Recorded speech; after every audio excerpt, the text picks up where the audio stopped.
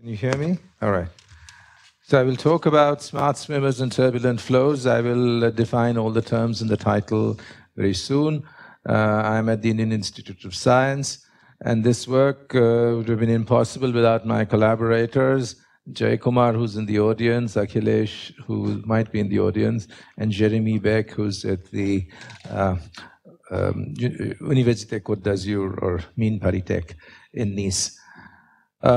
This really would have been impossible without Jay Kumar, who has a wonderful computer science background and who helped us to learn many things.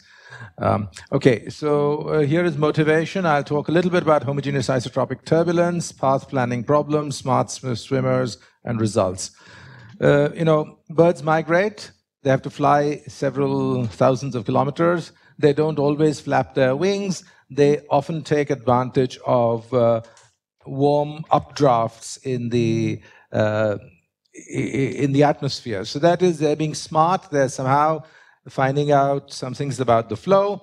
I will talk about much smaller swimmers. For those of you who know the jargon of turbulence, sub-Kolmogorov scale. And I would like the swimmers to go from some point to some other point in a turbulent flow in a smart way. What is the naive strategy? You tell the swimmer to point from wherever it starts off to the target. Okay? And if you have the naive strategy, in the center is the target, and here are the swimmers, and they're all going towards the target, and you will see that they're clustering, and sometimes they get trapped. The picture here is for two-dimensional turbulence, where particles do tend to get trapped in vortical regions, and therefore they don't reach the target as well as they might if they use some other strategy. Okay, so what are the other strategies? There have been some strategies which have been in the published literature for a few years now. The first one, which I alluded to, is this, learning to soar in turbulent environments, where they actually combined some experiments on drones and so on to look at this issue. And then there was a paper in PRL by the group in Rome, flow navigation by smart micro swimmers via reinforcement learning. Okay, that was not in a turbulent flow. I will not explain all the details because we clearly don't have time for that. But I will, begin where these people began, but go much beyond, because we will look at turbulent flows.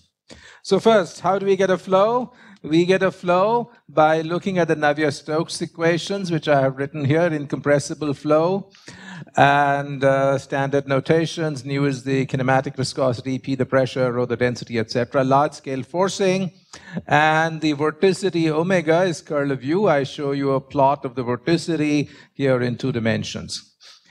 How do we handle swimmers? Well, at the simplest level, this is really the simplest level. If the position of the swimmer is x, then dx by dt is u, which is the Eulerian velocity at that point in space and time.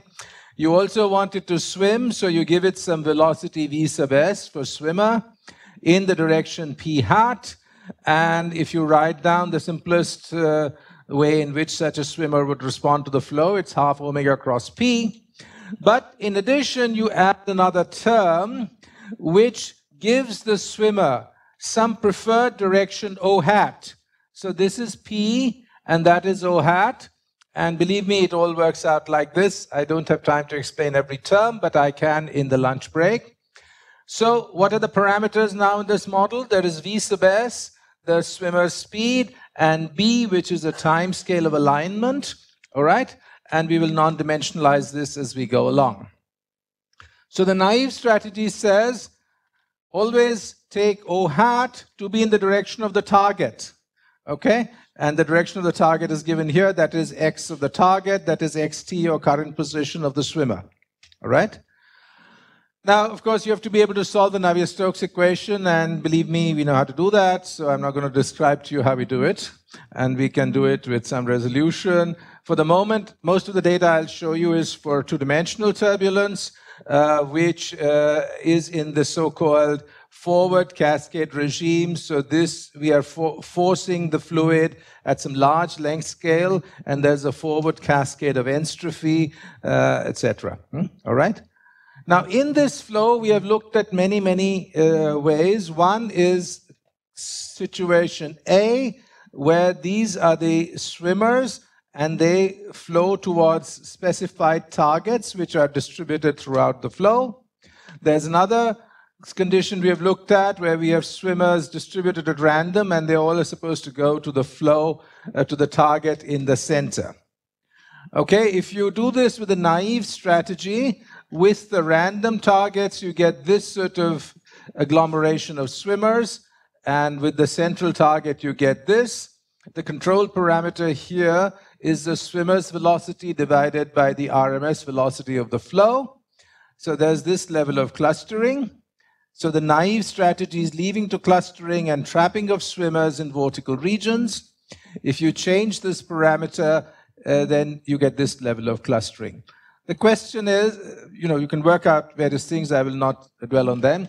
Can we do better than that? And, people in computer science, electrical engineering know these things. There's something called optimal control. So can we find some other optimal control path which takes us to the target in a way that looks superficially more stupid than the naive strategy, but actually ends up being cleverer? And then because you have a turbulent flow, then you use some form of stochastic optimal control.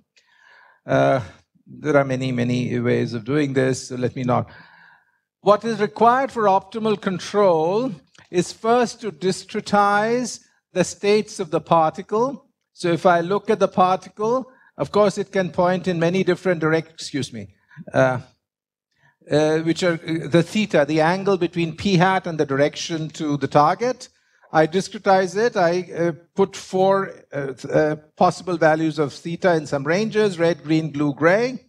And similarly, I discretize vorticity. Omega greater than omega naught is red, in some region green, blue. So there are 12 states, which are listed here. And then you have 4 actions. The actions, of course, also the O hat can point in any direction, but we pick 4. One is in the direction of the target, one is against the target, one is perpendicular to that, and anti-perpendicular. They're given there. So in the language of reinforcement learning, this is a so-called Q matrix.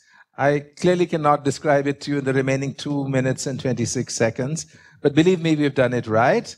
And with this, actually, we can speed up the arrival times of the particles at the target if we actually make it an even more complicated thing called adversarial learning, where one master particle follows the Q matrix strategy, the slave follows the naive strategy.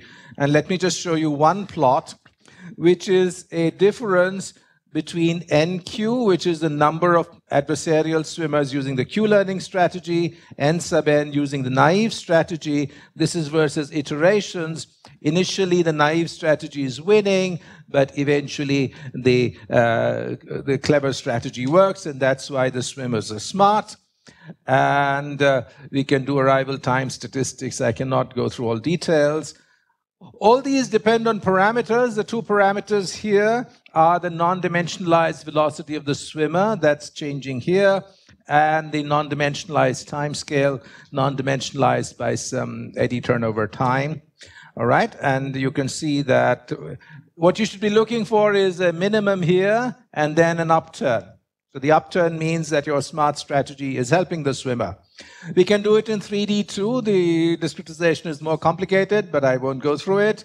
There also, our results are preliminary, but here also we can get some improvement. And this is quite a bit of an improvement relative to what was done earlier, in the sense that the earlier studies were done in stationary flows, like the Taylor-Green flow. And there, you can ask qualitatively, what does the Q learning strategy do? It helps the swimmers to avoid the vertical regions. It doesn't go directly through the vertical region where it would get trapped. We can actually do better than that by having many swimmers. They had only one. Again, I will not describe this in detail. So let me end with conclusions. I have only 19 seconds, so we have shown various such things. And let me thank you for your attention, and I'll take questions if you have them. Yeah. Yes. Mention the strategy. That was the strategy is the Q learning and all that, which I don't have time to cover. But over lunch, I'm happy to do it. Jay Kumar is even happier to do it. Yeah, it takes some time. It's not, yeah. Is there any way of comparing whatever strategies come out of your study with strategies actually followed by organisms seeking out scents? Okay, good question. In turbulent air. No, I have to learn that first, and then I will give you the answer. Okay.